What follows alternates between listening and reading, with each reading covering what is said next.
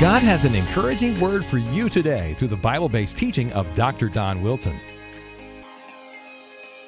Today's message is Wonderful Sign, and we'll be headed to Isaiah chapter 7 in just a moment. As we study God's Word together, connect with us online at tewonline.org or on the phone at 866-899-9673. Now let's open our hearts and God's Word together with Dr. Don Wilton and the encouraging Word. I'm going to ask you to open your Bibles to Isaiah chapter 7 and verse 14. Many people, including myself, regard Isaiah chapter 7 and verse 14 in some ways as the John 3:16 of the Old Testament. Isaiah chapter 7 and verse 14. Therefore, the Lord Himself will give you a sign. Behold, the virgin shall conceive and bear a son, and shall call his name Emmanuel. Matthew chapter 1 and verse 23, you read these exact same words in the New Testament, because it is the new covenant. This is the new covenant, given in the midst of the old. It was given to a people who were doing everything they possibly could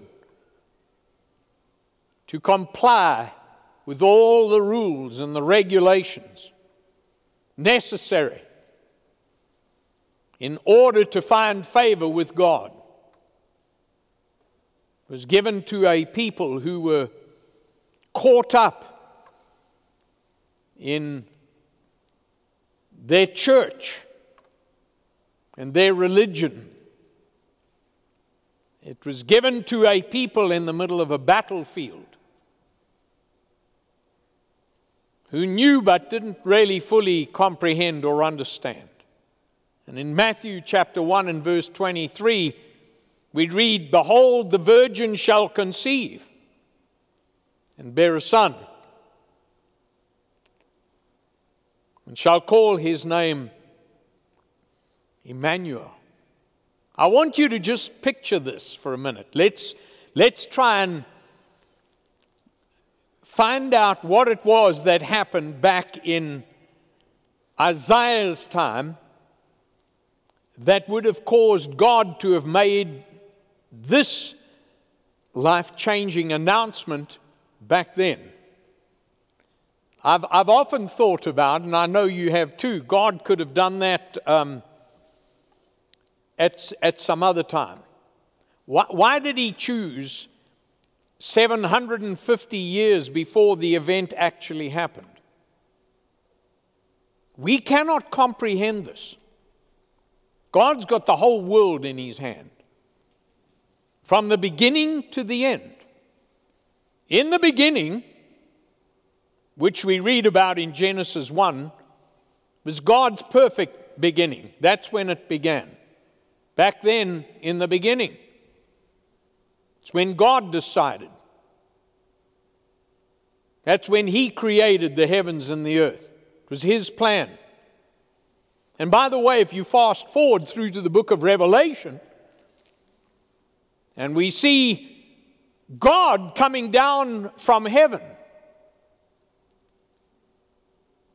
and making His dwelling place on earth among mankind. And we hear Him saying, from now on, I make my dwelling place among men. That's God's perfect plan. When is that? When He does. Please forgive the interruption. We'll be back in just a moment studying God's perfect plan. Our prayer is that you would allow us to be a part of the plan God has for encouraging you every single day. If you haven't signed up on our website at tewonline.org for the Daily Encouraging Word devotional from Dr. Don, you're missing out. It's easy, it's free, it's online at tewonline.org. That's also the place you'll find wonderful resources like the book Dr. Don Wilton wrote on his time as the pastor of Dr. Billy Graham called Saturdays with Billy. That's there, and other resources. And also know this, the phone number on your screen, our website, tewonline.org, is a great place to discover how you are not alone in this situation. We are here for you. God has called us to encourage you. As a matter of fact, at the end of the program, I'm going to tell you about how someone is encouraging us with a wonderful challenge gift. Maybe you're considering getting involved with us financially. Discover more on our website at tewonline.org. Now back to today's great teaching with Dr. Don Wilton. So here we are in Isaiah chapter 7 with this most wonderful verse, and it really is. Behold, the virgin shall conceive and bear a son, and shall call his name Emmanuel. So here was Judah in the divided kingdom, and the king's name was Ahaz. You can read about him in the preceding verses and chapters. And King Ahaz was somewhat rather a sprightly old chap, and he struggled like everyone. And just to put it down the line, from his kingdom and his seat in Judah, he looked up and he could see the enemy coming against him. And in this case, it came from two fronts, from Syria and from Israel in the divided kingdom. And he knew that he had no power. And so he was given that invitation. Well, why don't you go and ask God for a sign? This sign was to do 4 things. It has done 4 things for us. First of all, it fulfilled the promise.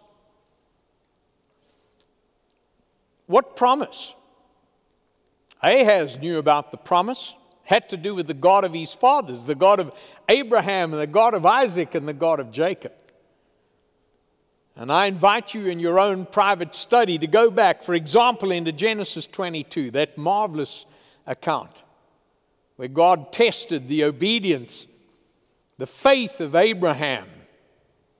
Said to him, Abraham, I want you to take your only son. That story just drives the point of God's uniqueness so strongly into our own heart. It tells us about the uniqueness. This is about the only begottenness of the Son. There is a better sacrifice. This is it. The ultimate sign. What a wonderful Christmas.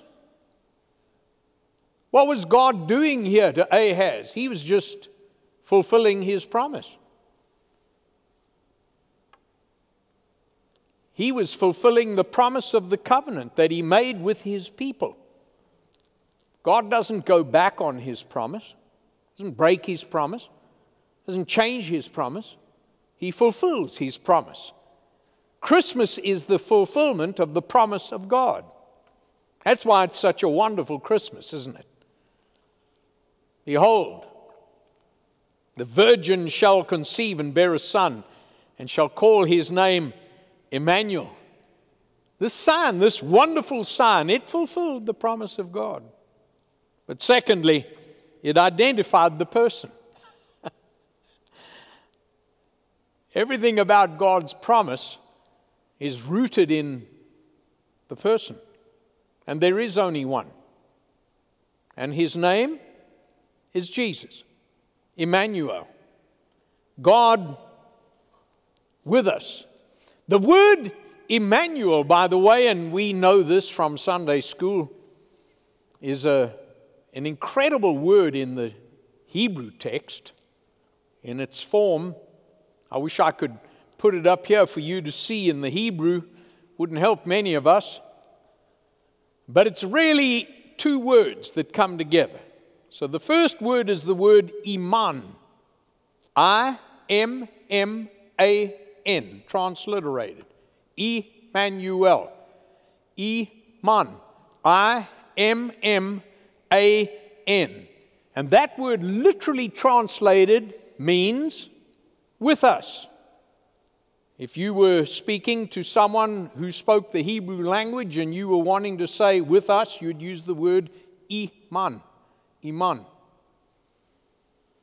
That's what that means. But interestingly enough, that word there has inextricably bound into it, not as an attachment, the letters E-L or L, capital E, L. The word L in the Hebrew means God. God with us. Emmanuel. Remember, the Hebrew language is written backwards.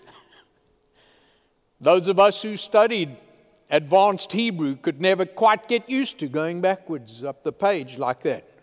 It just never makes sense to a good living southern gentleman. Not even a little bit. Emmanuel, the with us God, singular.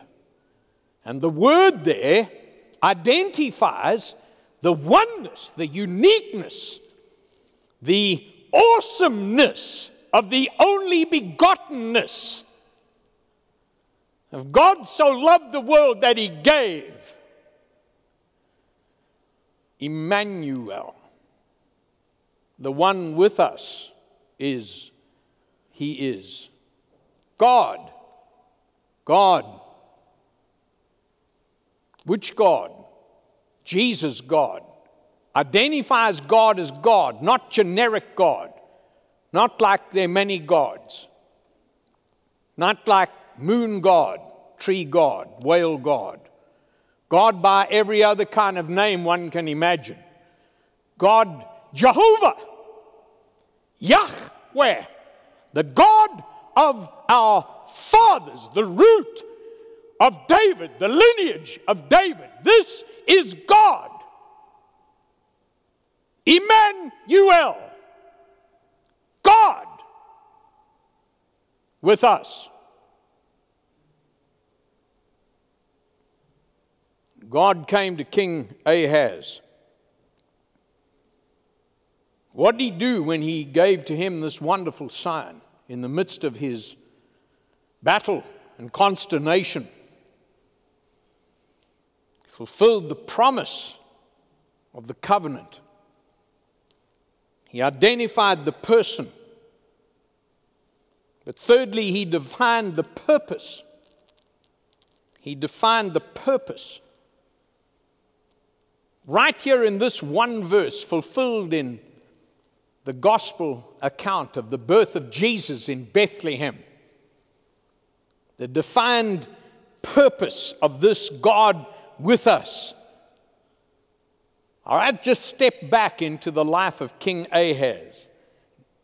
Yes, this sign given as a sign to Ahaz that Judah would be given a reprieve from the attacks of the Syrians and the Israelites who were coming against God's people back in the time of the divided kingdom, the invaded kingdom.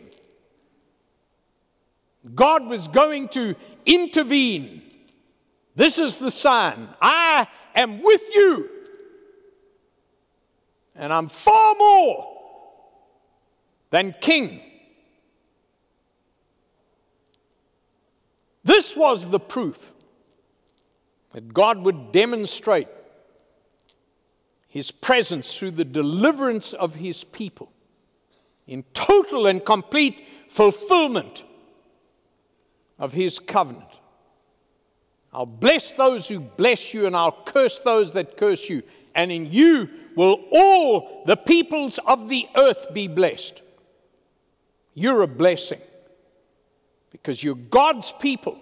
I bless you in the name of Jesus today, because you're God's people. This is the authority. In the name of Jesus. This was the beginning of the historical demonstration of God's purpose, the ultimate protection. This is the great I am. You know, when one thinks about God's presence, His presence is replete throughout the Scriptures. I invite you again, do a study on your own. I share with you just 6 illustrations to validate, not that God needs validation, but 6 illustrations of God's defined purpose, the one who is ever present with His people, God with His people, Emmanuel, God with us. Go all the way back to the Garden of Eden. Here they are. There they are. Adam and Eve. What a twosome. Back there in the day, where was God? With them. Walking around in the garden. Well, there came a time when sin brought to bear upon those same covenant people, the children of Israel, the ultimate consequence, and they found themselves in bondage in Egypt. And God once again delivered them. And through the hand of His servant Moses, led them across the sea and out into the wilderness, where they wailed and chatted among themselves and complained and mumbled, groaned and grumbled. And God said, well, I'll keep you here for just a couple more years. I'll try and show you who I am. And right there in Exodus chapter 13 and verse 21, God's presence never departed from them. The Bible tells us that by day they were led by a pillar of cloud. There was God. And at night, when all seemed lost, there was a pillar of fire that led them. God's presence, His protection, this God with us. Fast forward to the ascension of the Lord Jesus, having fulfilled His mission upon this earth. And right there, prior to the cross, Matthew 28 and verse 20, I will be with you always. My presence with you, in you, for you. I am who I am. I'll be with you always, even unto the end of the age. How would that happen when Jesus, the Christ Himself, this Jesus born of a virgin, when He left and went back to be seated at the right hand of the Father? Well, He told us. He told us all about it in the 5th illustration. In John chapter 14 and verse 16, Jesus said to all His disciples, He said, don't be concerned, because I'll give you another counselor to be with you forever. And when He comes, He's going to come in you, fill you, walk alongside of you, bless you, guide you into all truth, convict you, convince you, point you, help you, encourage you, discipline you. I'm with you. I'm not leaving you. What, till the end of the age? Well, why don't we go to the end of the age then? Let's prove God, shall we? Or what He said in Isaiah chapter 7 and verse 14. Maybe He'd forgotten. It was such a long time ago. Well, the Bible says in Revelation chapter 21 and verse 3, you read those great verses, then I saw a new heaven and a new earth. The old heaven and the old earth had passed away. There was now no separation. Gravity was gone. There's no difference between up there and down here. Everything belongs to God. And it's right there at that point. that God gives us that beautiful picture of the city of God. Yerushalem. Yerushalem. The city of God, coming down from God, where He now is seated at the right hand of the Father, making intercession for you and me, coming down to this earth. And what does He say in the 3rd verse of the 21st chapter? Now, you asked a question about, I will be with you even unto the end of the age, of which there shall be no end. Now, the dwelling of God is with men. There's Emmanuel, God with us. And He will live with them. Now just think about this. Like most of us, Ahaz probably sat there and was somewhat consternated, perhaps somewhat a little affronted. I mean, think of the audacity to come before the king and tell him, regardless of whether he asked for a sign or not, God still is on His throne. And this will be the sign for you. You'll find that babe wrapped in swaddled cloths. Yeah, those same little bandages that you wrap up those little sheep that you've been birthing all this time, to send over there to the temple to do what Ahaz thought was the way that you got to God. He said, no. Just lay down your little sheep right now. It's Emmanuel, Jesus. He's the one. He's the sign. This will be the sign. Just go. Look, see. You'll find the baby wrapped in swaddle cloths, lying in a manger. Joy to the world. He's the one. This is Jesus. So, what is this wonderful sign that we read about, that we know about? Well, it fulfilled the promise of God. It identified the person, Jesus. It defined the purpose, that He would be with us, present with us, protecting us forever, like He always said, like He always did. But fourth, this sign invites the people. It's an invitation to all the people, that all the world might know. It invites all the people. Did you know you're not excluded from this? If you're hearing this today, it's you. It's me. You can know Him. You can receive Him. You can have this God, this Jesus, with you, in you, for you. And watch this, never leave you. So while you live, all of that, this sign is yours. And when you die, keep going. That's what eternal life is in Christ. That's the joy of knowing Christ. Would you bow your heads with me today? Do you know Jesus? Oh, He's worth knowing.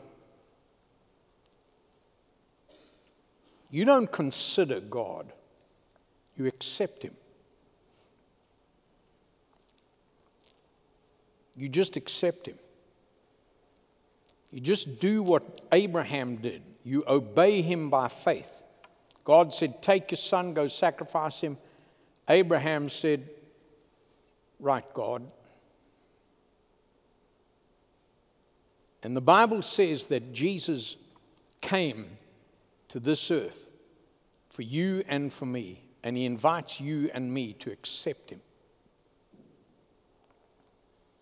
For by grace you are saved through faith, not of yourself. It's the gift of God. Would you trust Jesus as your Savior and Lord? Give your life to him? Perhaps today you'd pray this prayer. Dear God, I know that Jesus is alive. I put my faith and trust in him today. I receive him into my heart, and I confess and repent of my sin. In Jesus' name. Amen. If you just prayed along with Dr. Wilton, Dr. Don has some wonderful free resources he wants you to have if you'll call the number on your screen. We would love to walk with you, to encourage you, to pray for you as you grow in your faith. You know, we have some opportunities to grow right now to double the amount of people listening to this Bible-based teaching of Dr. Don Wilton because of a wonderful challenge gift. If you've ever thought about it, visit our website, tewonline.org, and discover who we are, because you may be encouraging us by considering giving to the ministry. One of the reasons that we started the Encouraging Word broadcast ministry is to take this biblical message of encouragement from God's Word, not just across our country, but all around the world, to people who need joy and hope that can only be found in the Lord Jesus. Will you help me with this? I really need your help. I can't do it by myself, and I'd like to ask you to become my partner in the Encouraging Word ministry. If you'll make a monthly investment as an encourager, you can help me broadcast these life-transforming messages from God's Word, not just here in the United States of America, but with podcasting, online, radio, and television, literally all around the world. As Dr. Don said, we can't do this alone. If the Lord's leading you to give, whatever that amount might be, it was 120 people giving $2 a week when we began back in 1956. Today, you might could give $2 a week, you might could give $200 a week. Whatever the Lord leads you to, would you give us a call? 866-899-WORD is the phone number. Jot it down, store it in your cell, or visit us online at tewonline.org. In this challenge gift opportunity, we could double the amount of people that would hear about the love of Jesus with your help.